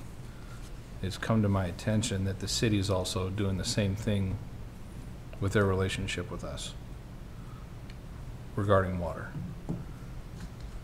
So, to my knowledge, we don't pay a water bill to the city, at least on some of our fields. There's some type of grandfathered deal, and somewhere around a couple tens of thousands of dollars that they don't charge us, so that they can have equal access or use to the sporting fields. To my knowledge, it's been harder and harder for them to be able to use said fields with all the other activity groups. And so they're like, maybe we should relook at this. And I think, Kim, you may have had a conversation with the mayor about this or not. I'm not sure, but I just talked to another city council member, and it was confirmed that this is something that's on their radar. I did meet with the mayor and Corey Misley, and that was not mentioned to me during that meeting. Okay. But I do have another request from Corey to meet again. So, you know, but he doesn't say about what. Because I'm just afraid that if we're going to be, they're like, okay, well then here's that. There is Unintended consequences. Yeah. There is a grandfathered agreement. When Dr. Joe Morlock was interim superintendent, there was a meeting held. We are have been unable so far to locate the details of that prior agreement. But yes, there has been a partnership between the school district and the city for many years. And yes, everything is certainly being evaluated. We are trying to honor, board policy, which indicates that, we are to be reimbursed for the staffing costs. Our facility costs definitely are subsidized. There's no other word for it, correct? For certain groups. Obviously, if it's a private group, such as if I want to have my son's birthday party in the gym here, I'm going to pay a higher rate than if I am Silver Falls Soccer Club because of my entity type. But absolutely, the use of district property is, these are taxpayer facilities, and it's important that, that they are protected for the taxpayers, but also available for our other agencies in this area. Well, it sounds like, kind of with dovetails off Josh's question, that the onus on this was we're not covering our costs. Correct. And we especially now, we have to cover our costs. And that's no way around that. Yeah. And by, costs, what our intent is to bring to you is the actual incurred cost for the staff member who is on site during the rental. Again, the district is covering a half-time employee, $5 an hour. I can assure you is not covering the electrical and HVAC costs and the costs of supplying paper products in the bathroom, Right. during a rental of an event. So we definitely want to keep fees as reasonable as possible. The rates on the fee schedule that is published have not been the rental rates are in place and have been in place for quite some time. The hourly staff rates have changed many times, and the AR has not been updated to reflect what has actually been being billed over the years. Well, we also look at, like the fields that have the lighting option too. Like, look, we know electricity's gone through the roof, so like that has to be adjusted in order to make sure we're not underwater. I would have a hard time believing that $15 per hour covers the lights on a field. Well, they did switch to LEDs. We did switch to LEDs, lighting project, there you go. That is a lower power consumption. But we definitely want to maintain the availability of the facilities for our groups, but we also have to be fiscally responsible and align with board policy to make sure that at least the custodial, kitchen, or supervision staff costs are covered. Josh, you go back to, sorry. No, it just sounds like it's good to revisit these numbers and the ongoing agreements with the city. Right. Because I had mayor from years ago. He said often refer to no, it wasn't a mayor. It was brother-in-law is a former maintenance director here, and he said, yeah, Silverton is often referred to as the Parks and Rec department for the city of Silverton. And there's just some agreements. There's some handshakes that go, and it's just good to revisit them and new people here, new people at Silverton, understand what those agreements are, the foundation of them, and there could be things overlooked on both sides, and just good. It's good to have this visit. So, So Josh, is your understanding that like we're not paying to water the fields, and there may be a concern of the city having access to the fields, not necessarily having to pay for them, but just an access? I'm or- going to be really careful as much as I can be, because I don't want to. Yeah, and if you don't, My if you can't knowledge answer, you can't answer. is something around a water bill and field usage. To best rough estimate of what it is, it's the large fields like, say, Robert Frost or Mark Twain, or even the middle school, those fields, they're pumped using city water. And to my knowledge, we don't get a bill for those watering of the fields. I don't know about this school in general. I don't think it incorporates that. Fields. And the water usage bills in Silverton, as you know, are not cheap. yep.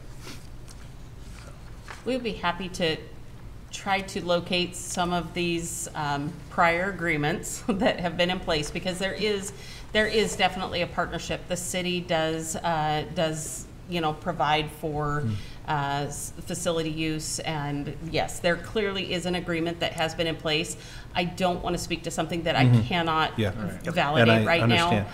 So, And I think we all want to have as healthy of a relationship Correct. between both parties as possible. So I want to make Yes. sure that we do that. So definitely ongoing communications, and yes, that we will continue to look into that, because you're right, it's absolutely critical that we continue to serve our community across all aspects. You're right, Silver Falls School District is essentially the Parks and Rec for Silver Falls at this time. The city has phenomenal park systems, but we don't have a lot of the recreational facilities that other towns may have. We don't have a Boys and Girls Club. We have a phenomenal YMCA, but without the partnership with them, our swim team wouldn't have a place to swim, and without our partnership, they would struggle to have a track meet and those sort of things. So we definitely want it to be a two-way relationship for everybody, and absolutely are working closely with them. And I guess to dovetail off this board chair and Kim Kelson, it was a habit or a tradition, at least once a year, with city council and school board to have one of these. I don't think we've done it for a little bit. I know Yeah, like that a joint meeting. Yeah. I think that's a good idea. COVID killed Yeah. it. They asked. Jason's been reaching out a lot, and Yeah. it's never happened. He talked to me about that when I met with them a couple weeks ago. Okay. I just haven't, put a lot of bandwidth to it yet, but yeah. I Well, think you got a we lot could- going on, so thank you for meeting Yeah. with them. I think it's definitely something we should schedule, yes. Mm-hmm. We just need to make sure we have a good agenda and know what we're gonna talk about. Yep. Okay. Everything's on that then? Thanks, Kim, for the information. Kim Down, thanks for that. Division 22 standards. Kim. Yeah, so I put a sample, so this isn't our actual report, but this is just a sample, and this is how ODE sends it out. They put everything in compliance initially, and then you can do the drop-down menu to kind of change how you report. And so I just wanted this to be on your radar. So this is something that superintendents are required to report in November. And these are, like the public school standards for the state of Oregon, and they're based on state law. So I think, as I've been working through some things in the district, like there's some of these that need assistance. And if I can say that they're in progress or that we're making progress, that's good.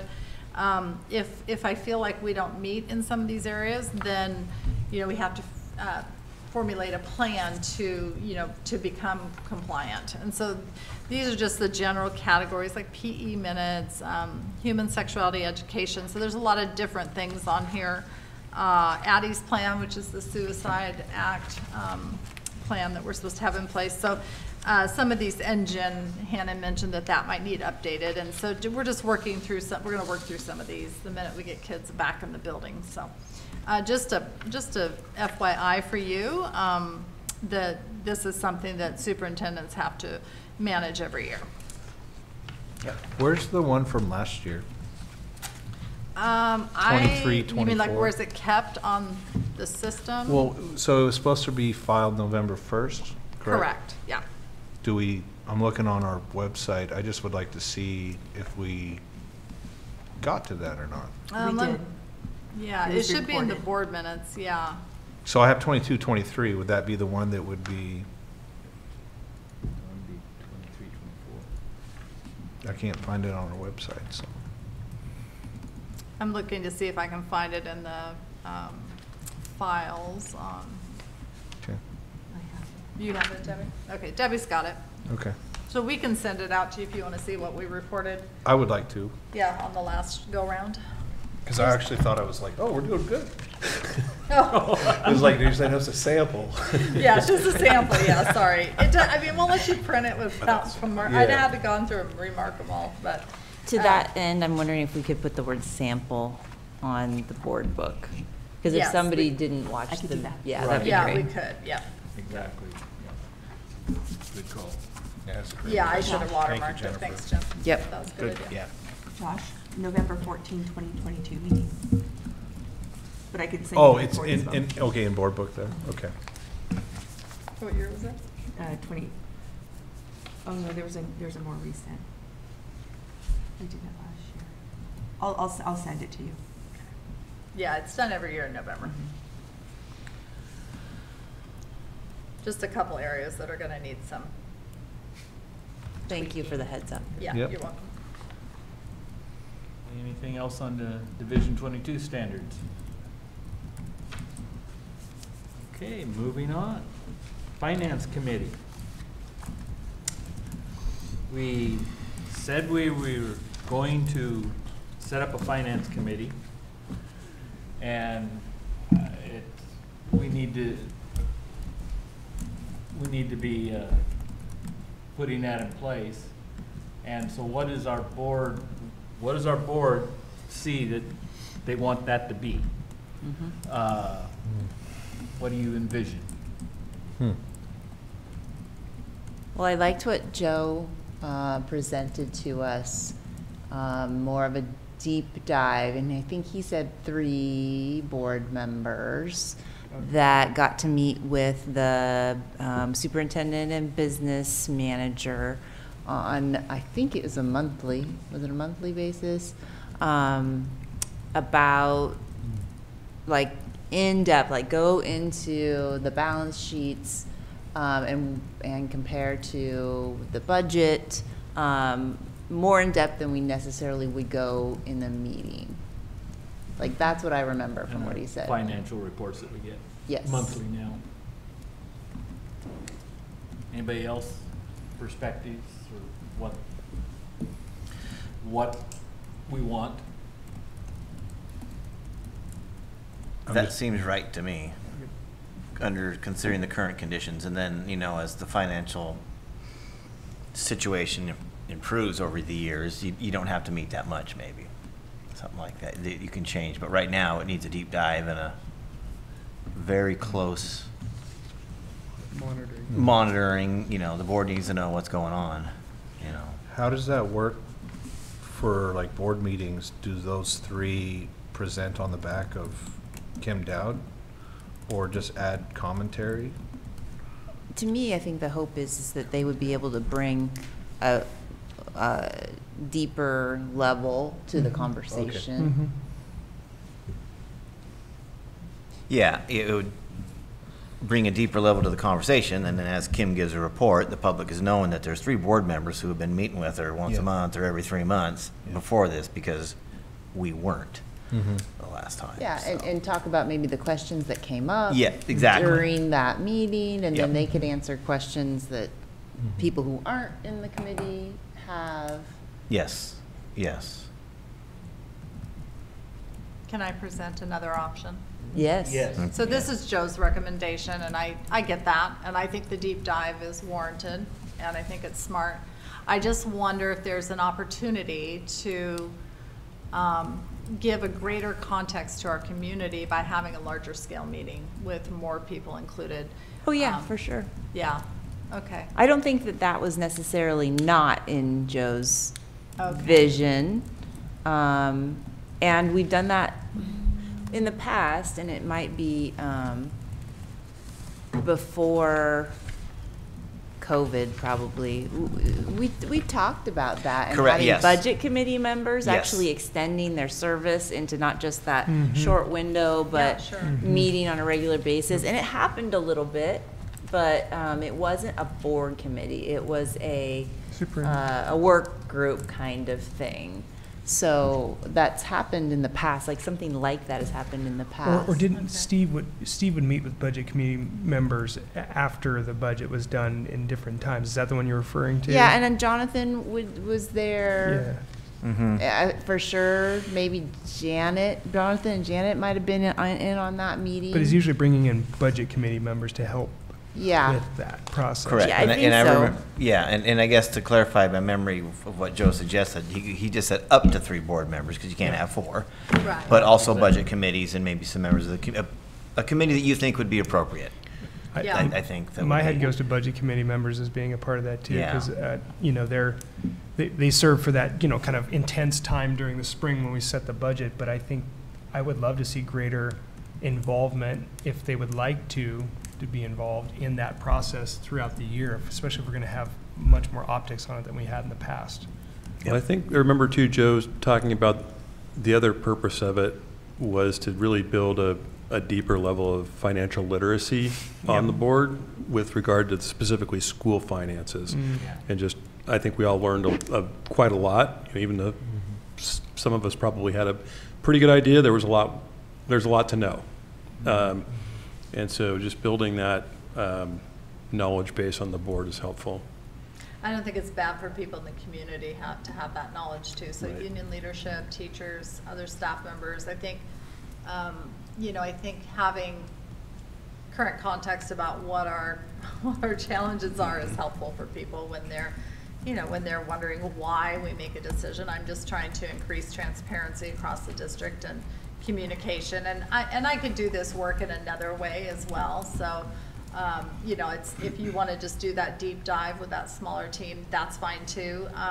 I could do it as part of the integrated process that we do for ODE for the grants and different things. So that's really a money conversation as well, and I would do that with large community groups. So, you know, it's up to you guys whether you want to do it as a larger finance committee or if you want to keep it small.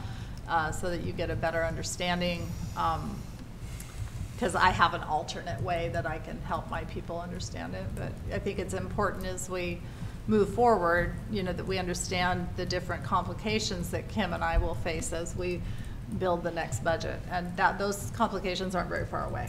So we'll start talking. We'll start talking about That's those right pretty there. soon. So we have a, I just have one question, because my concern is this, because I find myself guilty of it, is that, but I'm also aware, like, I gotta be very cognizant of the time and the thinness of the district office. And so, if, I have, you know, I sent Kim Dowd an email asking about some financial numbers, and I was like, only if you have time, you know. I'm afraid that, like, are we gonna be making extra work for them of providing more reports? How do we keep whoever's on the committee to respect the time of both Kims? That's just one of my concerns, is what's the operations look of said committee? Like, oh, could I get this thing from that time? Like, I'm just curious what it looks like. I have the exact same concern, capacity, and what that looks like. If you Yeah. expand the size of the committee, then it's like, now I gotta make 10 extra reports, or I've got 10 questions, and so Mhm. I have More the same emails. question. If there's capacity, then maybe, and I think, again, going to Owen's point, I think one of Dr. Morlock's big pieces was building kind of that institutional knowledge among the board to be able to go back to our constituents and Yeah. hammer out and answer some of those tough questions. So I'm not opposed to expanding it, but I'm concerned about the ask. Okay. does it have to be, if there's just 3, what does the policy say on, do we have to provide, I'm talking about the sunshine law, like open meeting.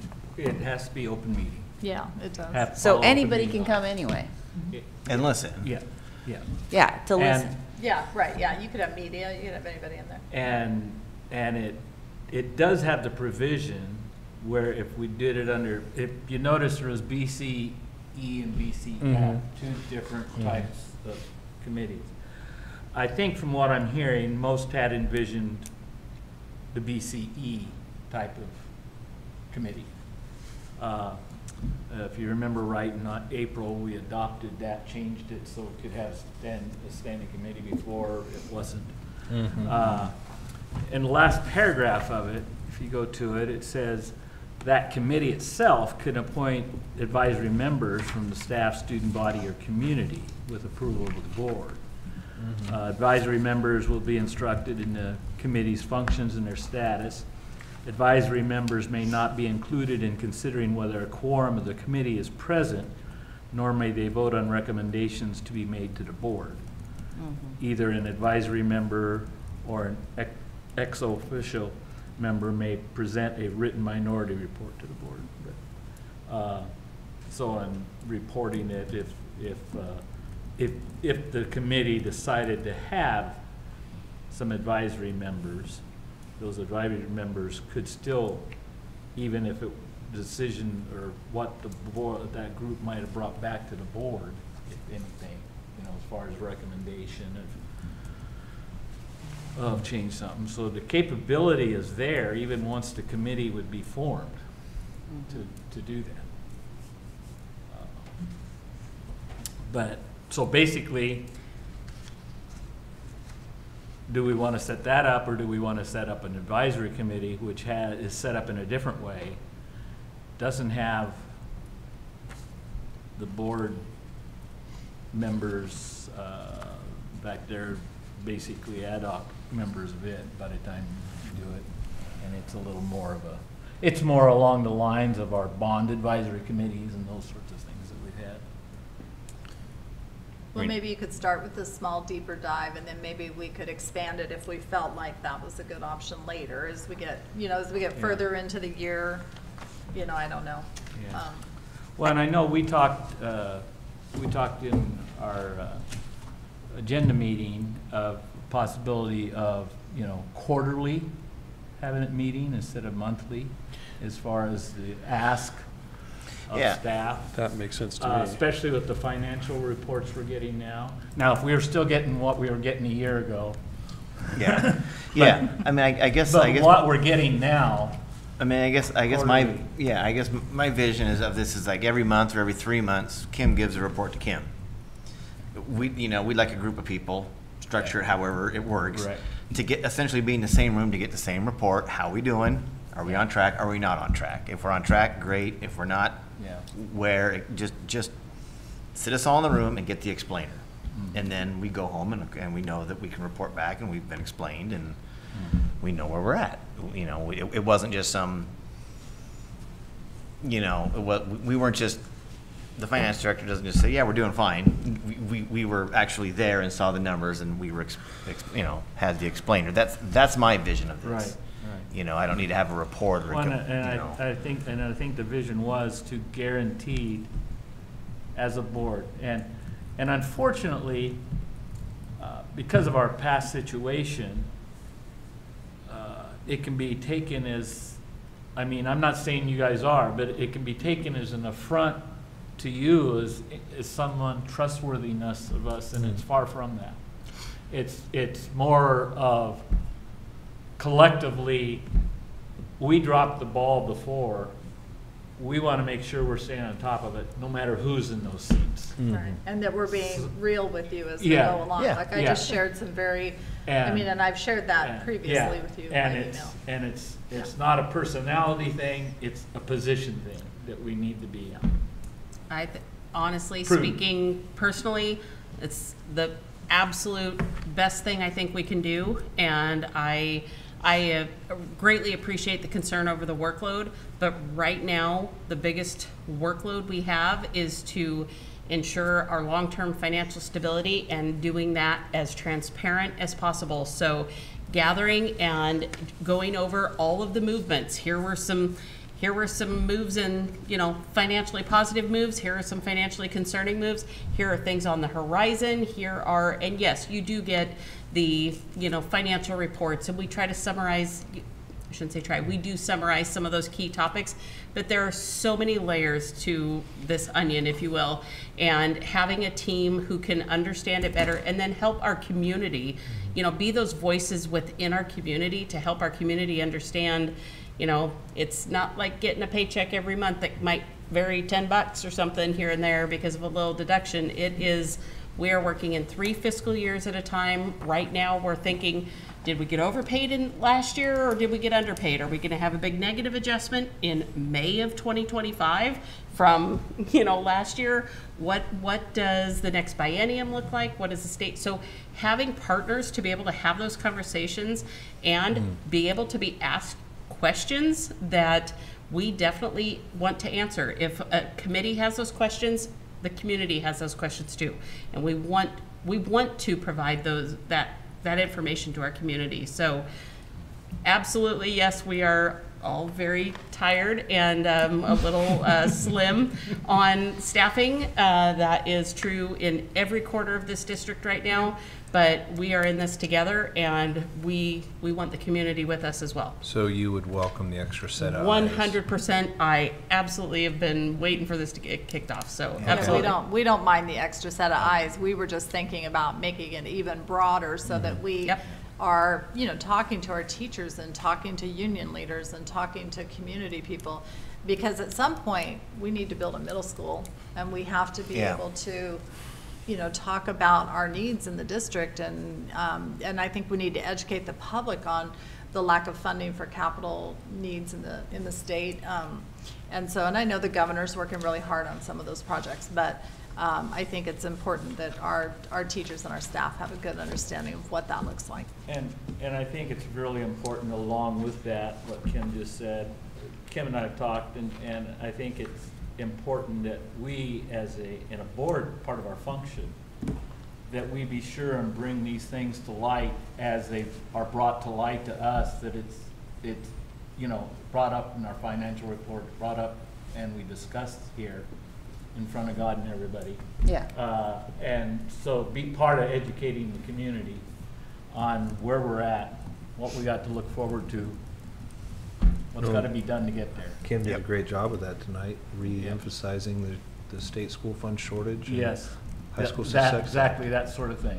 And so, I just wanted to say that I don't know if it matters if it's in this group, that whatever we come up with or not, but I like the idea of emphasizing communicating to the union leadership, because I feel like in negotiations, and this is just from my own personal perspective of watching things here and in my own, where I work,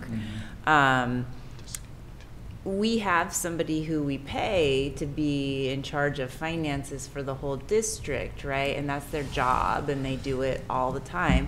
And then when we go to negotiations, it's really hard, I think, for the union side to know the financial situation, because they don't have somebody that they're paying to do that all the time. So I think that the more opportunities that we give to really find that information and know that information, I think is going to be better for negotiations in the long run.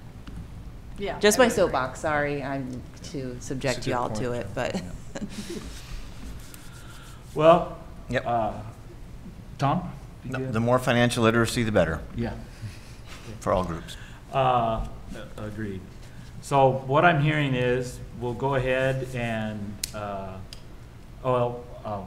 after I've summarized and see if I'm hearing right, and then we'll go to the next step, but that we'll appoint three board members to a committee, and that I'm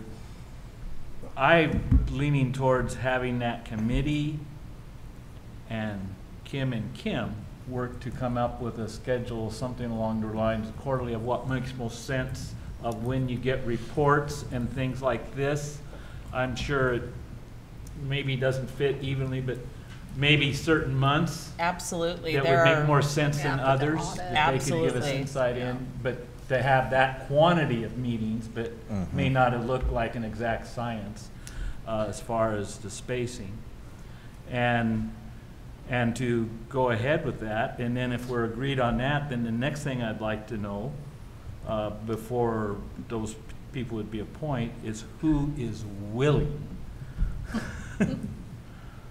So that we're not having to draft. I'd do it. Okay. I think it was something I would have done, but I decided to do policy stuff. And I'm still gonna be looking at it anyways. I don't think I need to be, if nobody else, I mean, I prefer somebody besides me, but Anyone else? then Tom. I'm willing to do it. The only thing I'd point out is it'd be good, it would be, well, I'm willing to do it, but it'd be good too to have some of the people who have been elected later in time so that that knowledge can last a little longer on the board as well, but. Well, by definition of being board chair, I would be on it, because board chair is on committee, Where is that in the policy? on board chair responsibilities. Oh. Okay, so it'd be, And so I would, but I hear you, if there would be somebody, you know, hearing what one says, if one of you two. I could do it. I'll do it. I'm already looking at that stuff already. It's not like it's constantly crunching numbers trying to figure it out. Well, Josh, and I see this as, because you like to ask a lot of questions, and so this is an opportunity Not to ask Josh. those questions. Yeah. I think it's a good idea. Yeah. I was quiet the second half of the meeting tonight. No, You've no, asked Josh, thoughtful don't, questions. don't. It's a plus, it's a plus, not a minus. I'm not- It's a plus. Hey, I I'm gonna told be you a lot. honest. That's know. your job. Yeah. Okay, yeah, I mean, I'm already doing it. Okay, So. you fine with that? It's, then, well, Lon? you said it's not like Yeah. it's crazy extra amount of work. Yeah, so- So I'm So that would, so Tom and, so we have 3 people that would be, on Josh and on. yeah, and Okay. do we have to? To vote on that? Because it says the board, appointed by the board. yeah. And appointed by the board, so maybe we'll just put that to make it official on the next Sure. agenda. Yes, ma'am. Are you on it too, Phil? Because then you have a quorum. That's No, No. there's just 3. That Just would be the 3, three. Tom, Josh, Phil. Oh, okay. What was your comment earlier then about you're kind of thought I heard already Owen. part of I it did by too. being? Guess I misunderstood. As 'cause- part of the, per policy, the way I interpret it, you look at it there, and I may be wrong, if somebody else is dying to get on there, it sure wouldn't hurt my feelings. Which policy is Board it? chair, you said? Yeah, the responsibilities of the board chair is where It might say you're ex officio member of all committees, but. and, but if I'm there, that's, I gotta look it up on my phone. so. Do you remember what policy it is? I'm looking right now at board officers, that's Officers. BCB. I do remember seeing something when I was, and yes.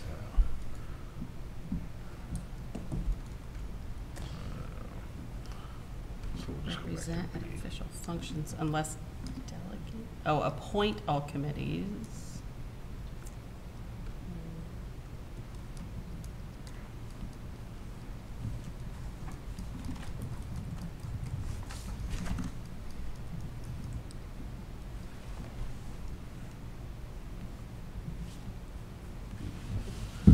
So we're already on BCD.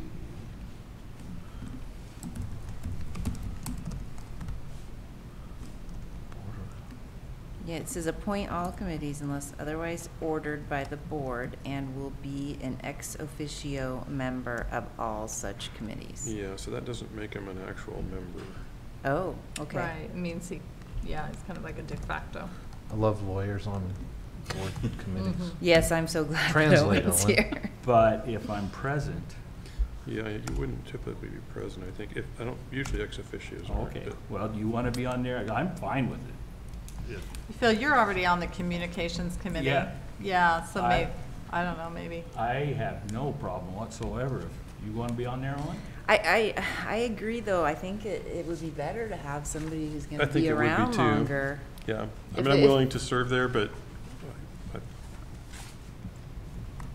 You guys are busy, that's what I say. So then keep it the Busy board same, members. same three? So we'll keep it the same three then? Bill, Yeah. Josh, and Tom? Yeah. Okay. For now. And do we need to,